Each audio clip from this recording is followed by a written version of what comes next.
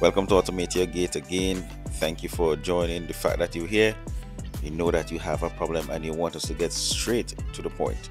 So please like, share, subscribe, comment. Now, if you have a gate opener such as a cozy gate export that looking like this is the gate export, or even GT Master, they're all the same. The circuit board are all the same and they all have the same issues.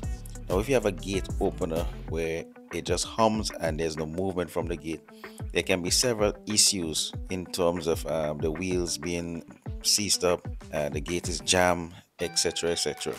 These are simple fixes and easy fixes. But you know, here at Automate Your Gate, we dive deep in.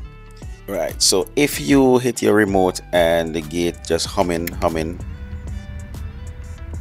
like this and it's not moving, you definitely know either the gate jam, that capacitor is damaged, because that's the start capacitor that's responsible for moving the gate initially.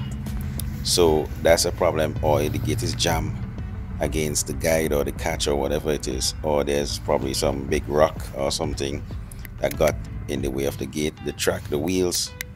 That can be a problem. So you can reset, try the reset, remove the power, put it back on. If you know the gate is free, use the manual release and release the gate and push it manually to make sure that nothing is stuck, the gate isn't jammed.